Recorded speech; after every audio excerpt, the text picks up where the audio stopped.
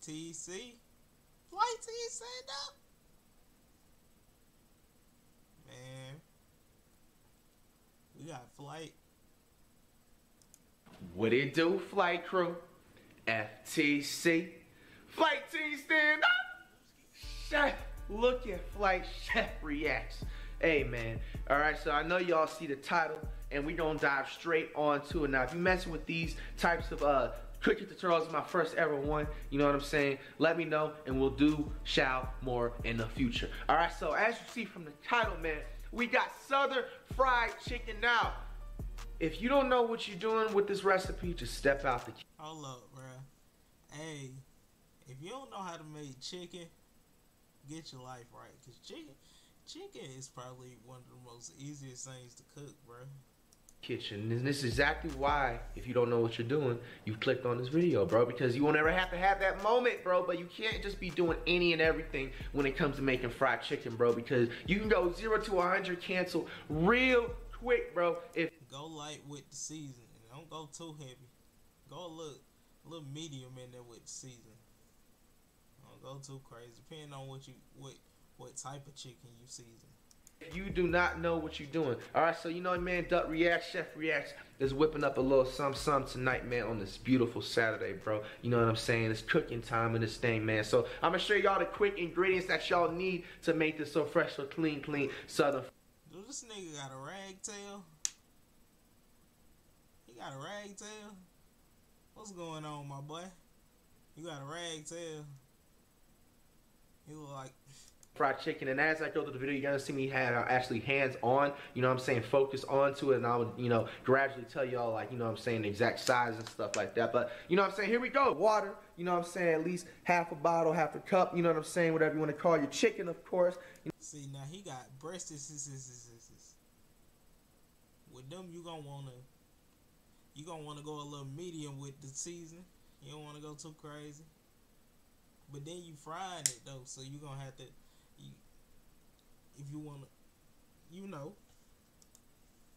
You know what I'm saying? Get some glacier bags, because we're actually gonna need to do for this chicken before we start anything. We're gonna need to put this in the refrigerator for about 30 minutes to 2 hours, or you can do it overnight if you're not pressed for time. You know what I'm saying? You don't need your pickle juice. You know what I'm saying? You need at least half a cup pickle juice. Buttermilk, and here's your seasoning, so fresh, so clean seasoned paprika. You know what I'm saying? This is what gets the job done, you know what I'm saying? You know, black pepper, you know what I'm saying? The salt, you know what I'm saying? The onion. Right now, I'm actually going to take my chicken and wash it off, and then pat it down with the paper towel and everything like that, and then wash your chicken. If you're watching this, wash your chicken. Wash your chicken.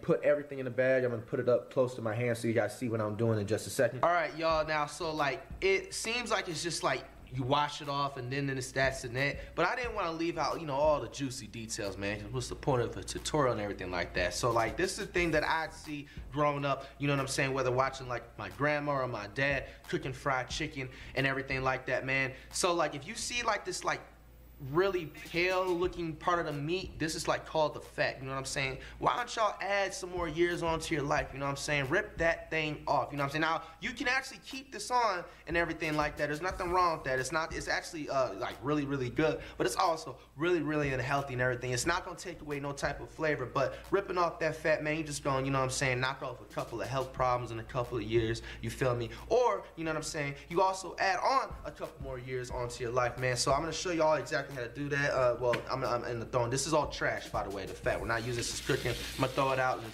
you know what I'm saying? So, you know, it's easier actually to rip the fat off and get into it once you start washing chicken out. You can have your whole... Hey, I ain't gonna keep pausing it.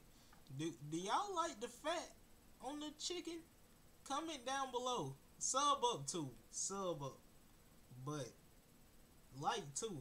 If you don't like fat on your chicken, like the video. But yeah, nah, I can't do the fat. Nah, it's too.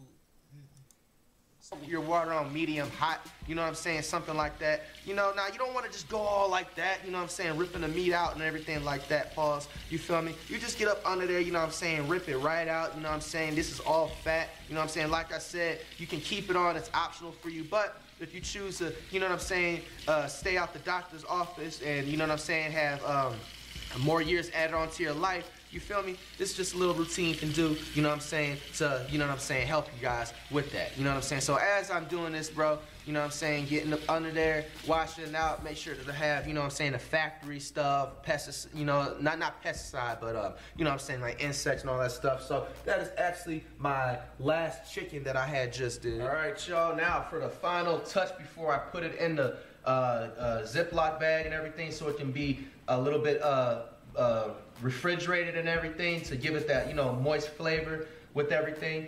You're gonna pat it down, you know what I'm saying, with this this paper towel and everything. You know what I'm saying? Just to, you know, just take every, you know, little bits of water out, you know what I'm saying? You just pat it down. You're not gonna fully dry it. Obviously, it's gonna be in some water, but you know what I'm saying? You wanna do that to the chicken, you know what I'm saying?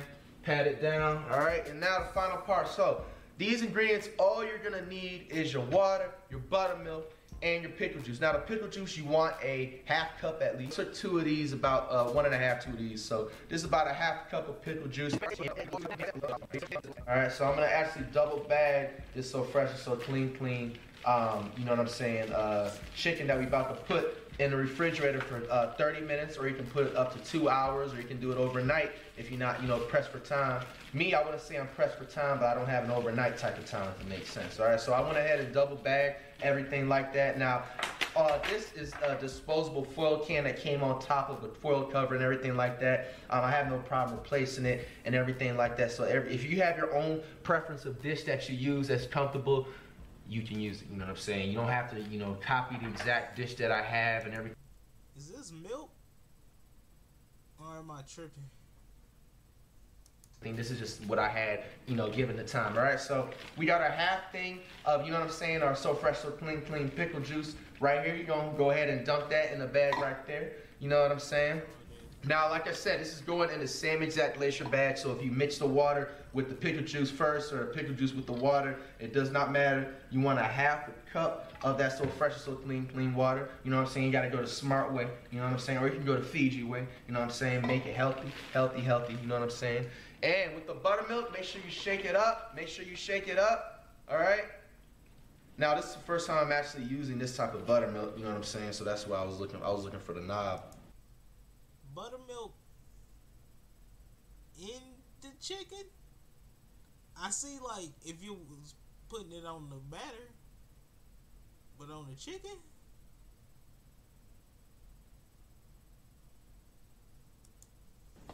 And everything like that. All right, so with the buttermilk, you don't need a measuring cup necessarily. You just want to kind of get like half the bag, or like, you know what I'm saying, a good amount. You know what I'm saying, where it's like, it's on top of the chicken, like the chicken's drowning inside of the buttermilk pretty much. You don't want to put like a little itty bit. You know what I'm saying? So I'm going to go ahead and pour my buttermilk right up in that thing. You know what I'm saying? Just got to get like halfway, like I said. You know what I'm saying? You probably don't have to get the bag, and you know what I'm saying? You know, that's perfect right there. I actually poured a perfect amount. You know what I'm saying? Hey, hold up. What's going on? I know yeah, but what's going on, Flight? What's going on? Obviously, when it's double bagged, it's not gonna look like, you know. FTC, sit down. Don't stand up for this. What's going on? Why he ain't put this on like for the Chris? Saying what the full is. Make sure y'all double bag it, man, because I don't be trusting these bags at certain times and everything like that. And now, after you massage that chicken in there, you know what I'm saying, go ahead with the bag that's underneath everything. I want you to go ahead and zip it up a little bit halfway, but leave some air in it, because you don't, like I said, want to suffocate the chicken. It's already, you know what I'm saying, passed away. You know what I'm saying? You don't gotta keep on beating it up, strangling it. It didn't do nothing to you, bro. Relax, all right? So just leave a little bit of a hole so it can breathe, you know what I'm saying? And then zip up the actual thing the entire way, especially if you're overnighting this and everything like that, man. Make sure the top is zipped up You know what I'm saying? So, you know what I'm saying, doesn't get spoiled. And the bag should look like this puffy. If I go like this, it'll explode. You know what I'm saying? Just like that. So I'm gonna leave this in the refrigerator for a solid 30 minutes, 40 minutes, an hour.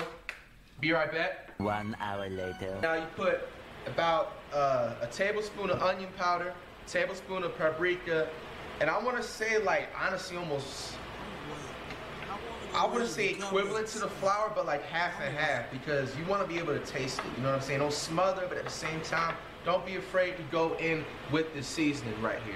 You know what I'm saying? Then the seasonings that you want to put last is the salt. After, you're gonna see me whisk it up a little bit. You know what I'm saying? We wash it off. Just get that good wash on one more time, and everything like that.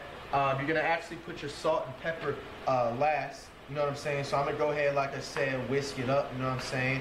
Make sure your flour is tasting. Usually you put stuff like this in the bowl and everything. It's okay if you don't have a bowl and doing a little. See, he should have put the milk in there. Why he gonna put the milk? Ghetto way, you know what I'm saying? But we got over here, you know what I'm saying? The season mixed up. If your season's consistency looking like this, you see that right there? You see how it's like kind of brownish?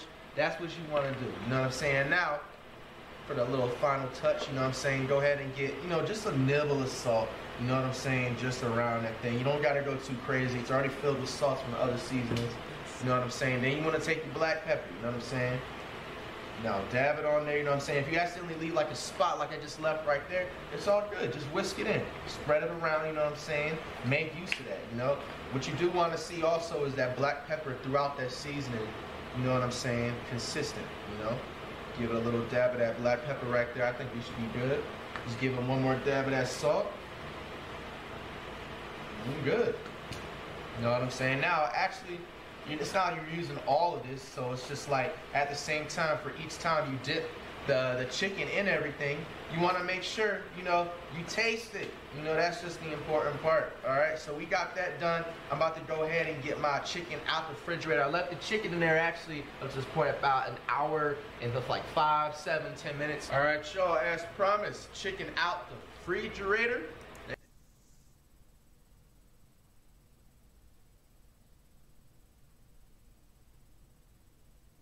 That poor chicken. And nice and buttermilked up, pickle juiced up and everything, you know what I'm saying? So now, we gonna take this chicken from here, put it, you know what I'm saying, how much ever you can fit, you know what I'm saying? Now, I'm gonna actually use one hand to do this. I'm gonna use this hand to get the chicken from here, and then this hand, you know what I'm saying, to, you know, marinate it, season it, everything, and then put it over here, then we're gonna transfer to the vegetable oil, and then start to whipping it up, all right? So, take the chicken, you know what I'm saying, from the buttermilk, don't be shy with it, you know what I'm saying, I'm gonna use this hand, my left hand, you know what I'm saying, to massage everything in there, you know what I'm saying, make sure it's nice and, you know, sturdy, secure, so nothing falls over, you know what I'm saying? All right, oh, don't wanna do that, you don't wanna splash chicken powder or vegetable stuff in there. You also want to let the milk and the chicken and stuff, you know what I'm saying, drip down for a second, you know what I'm saying? You know, you make a mess a little bit, it's okay, you know, it happens. Now I'm only able to fit 4. You want to fit as much as you can on there, but also leave some space, you know, for the other chickens, you know what I'm saying, to prosper, you know what I'm saying, getting it in there. Hey, you know what? I'm tripping. It don't look too bad. It don't look too bad. It look like the outcome about to be good. Hold on. We gotta ease up in there. You know what I'm saying? You want to flip it up in there. You know what I'm saying? Massage that thing with all the flour you can do. Now, if you even have it to where you can cover something up and then shake it around, that's even better. All right, so you're going to go ahead, like I said, keep flipping it around. Get that so fresh, so clean flour on there. You know what I'm saying? And then when you see my hand like this, squeeze it. Squeeze that good old seasoning in that chicken and squeeze all the juices, the nourishments, the supplements, the healthiness of the friedness and everything. You know what I'm saying? Just squeeze it up in there in that chicken. You know what I'm saying? Just squeeze it up in that thing.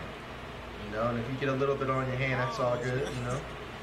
But make sure you squeeze it up in here. If you gotta add more, you know what I'm saying, flour mixture or whatever, it's okay. You know what I'm saying? That happens. You know what I'm saying? Now, I'm not gonna bore you guys doing it. You guys get on to speed this part up and get it on. All right, y'all. We are gonna now take our chicken. You wanna let it sit there and marinate in the seasoning for about a cool solid 10 minutes. You know what I'm saying? Let it settle in there, that chicken and everything like that. You gonna take your chicken. You know what I'm saying? Get your tongs. You know what I'm saying? The vegetable oil is cooked. The way you can tell the vegetable oil is ready to be fried is when it starts simmering up top a little bit. You can hear it sparkle and glisten. All right, y'all. So the amount of vegetable oil that you put in, you want to cover about like half the pan. You know what I'm saying? Not too much where it's going to start dripping out the side depending on how big your pan is. And the vegetable oil, you're going to have it heat up to 350 if you're going to use a temperature. But like I said in this video, you can still tell the way vegetable oil is ready to be, you know what I'm saying, cook and do your thing. When it's simmering at the top, you can just hear it, you feel me? Or you can take a thermometer, be old school way. We about to take these tongs right this second, everybody, and put the chicken and give it a good wash off, you know what I'm saying, rinse off too, because it is already washed. But I like to rinse it off with that water, you know what I'm saying, one more time. Now, we're going to go ahead and put as many chickens as we're able to fit, all right? So we're going to go ahead and start with this chicken. Now, make sure you just lightly put it in there. Don't drop it in there because that thing is hot. Nothing worse than some grease pan stuff sparkling hitting you in the chest. You know what I'm saying? Try to have a shirt on when you're doing this type of stuff. You know, don't be afraid to also turn down the stove, y'all. It's already hot when you're putting it on. Put it to around like, I put it to like 4 or 5 area. It's gonna be popping a lot. Fit as many chickens as you can, but make sure you have space for them to breathe. I'm gonna probably be able to fit 4 on here. All right, so we're gonna go ahead and put 4 chickens up on this thing just like that. I'm gonna go ahead and also, you know, take a little bit of that breading, take a little bit of that mix, put it on top. Don't be afraid of, you know what I'm saying, take some more seasoning stuff, put it on top. Give it that little final little, you know, taste to it. You know, the style with the drip of the sauce. You know what I'm saying? Put it right up on there, y'all. All right, y'all. So you're going to want to cook the chicken for about 15 to 20 minutes. This is a 15 to 20 minute process. This is not like cooking eggs, bacon, grilled cheese, none of that. This is poultry. You want to make sure you reach the temperature of 165 degrees. You're going to honestly want to flip it 1 to 2 times, but cook it to about 15 to 20 minutes. After about 7 minutes, I like to kind of flip it over, you know what I'm saying? And then you can flip it back over at that last 3-minute mark. Only flip your chicken over about 1 time, y'all. You know what I'm saying? You see that crispy brown look that it has. Once you feel it starting to get crispy, that means it's working its way and it's almost done. Now, like I said, you only want to flip your chicken 1 time because you're going to end up messing with that crust. You don't want to mess with the crust too much where it's falling over. It's looking, you know, loose. You want it all to be kept together. You know what I'm saying? Be gentle with it. Take your time. It's not a race. Flip it over. You know what I'm saying? You can raise the heat back up. I put it back to around 6 now, you know? So I got it into a subtle, nice little cool temperature. And now I'm putting it back up to high so it can continue to sizzle and get that, you know what I'm saying, that flavor. Now we're gonna go ahead this for about another 5, I say to 7 minutes, and we're gonna get our thermometer in just a second. We're gonna keep all of our chickens that we put in there. We have 2 separate tongs, by the way. Hey, make sure you guys have separate utensils, tongs, whatever you're using to grab your chicken, anything you're cooking, you know, that's raw meat. Pause. You feel me? Like separate utensils and tongs, etc. Okay, because you do not want to get food illnesses, poisoning. You know what I'm saying, and things like that. I have 2 separate tongs. I had this one tong right here that I just placed down that I was using, and I only used to put the raw meat into the pan. And then I have a clean tong that I haven't touched and haven't used to put when the chicken is done onto the cutting board. So keep that in mind for any utensils that you use. You have to be very, very cautious with this. One tong, a clean tong to take our chicken out and put it on the clean cover board. That's the finished product of the chicken and everything. We're going to take our thermometer in just a second. I'm going to show you. All right, y'all, looking at the chicken, I think it's looking just about ready. The crust is nice and flaky. Some parts is hard. I'll give it that one universal flip one more time. You see right there, that golden crispy crust? That's exactly what you want to look for, man. Oh, yeah. Oh, yeah. See how that crust stays on when I'm trying to grip it? That's exactly what you want to look for. You know what I'm saying? Take your time while you're doing this. There's no rush. I'm gonna put these 2 chickens because you can't fumble the chicken. One thing you want to do in life, you don't ever want to fumble the chicken. You know what I'm saying? Ow, ow, ow. You know what I'm saying? Be careful. Make sure you get that drip of the tongue. Don't be like FlightReacts. You know what I'm saying? I'm gonna let it drip a little bit. Put it on my clean cutting board. Take this last delicious looking piece. Put it on this clean cutting board. And as you guys see, the final temperature of the chicken on the thermometer should read 165. It is literally right smack dead at that 165, maybe 164 mark. But you know what I'm saying? Just mind you too, when you take it off that the fryer or skillet, whatever you want to call it, the chicken's gonna be still cooking for another minute, 2 minutes, and everything. So you know what I'm saying? Also keep that in mind. And also with that, it just got exactly to that 165 mark. All right, y'all. Taste test reaction to building, man. We gonna take a piece of this juicy, so fresh, so clean fried chicken. I got it on my cutting board right now. You can't eat fried chicken without honey. If you don't have honey while you're eating fried chicken, or at least ranch or some type of sauce, just stay far away from me, bro. You the ones y'all we didn't really be watching out for. You know what I'm saying? So you know what I'm saying? So he ate his chicken with honey. He should have put the honey on the crust. I want to take a piece of it because I do want to say something. Who knows? Someone might finish the last of it to his bit. You know what I'm saying? And I'm a little pressed, like I said. Got to go somewhere with that honey dip. Oh my gosh. Oh my gosh. Oh fuck. Damn, I don't even know if I want to upload this video, man. This shit right here is crack, bro. This shit right here is crack. Hold on. One more good bite, bro. And that shit is hot. Exactly how you want it, like I said. That spicy, not spicy, but that seasoning, that Creole kick, you taste all of that in through the chicken, the black peppers, the salt. Oh my gosh, man. Hey, the price just went up. The price literally just went up, man. 100% husband material over here, bro. You know what I'm saying? Like, fam, I'm gonna open up a restaurant, man. Hey, man, you gotta make sure. I don't know. Do y'all like y'all chicken a little pink on the inside? I like it all the way white. But like, comment, and subscribe.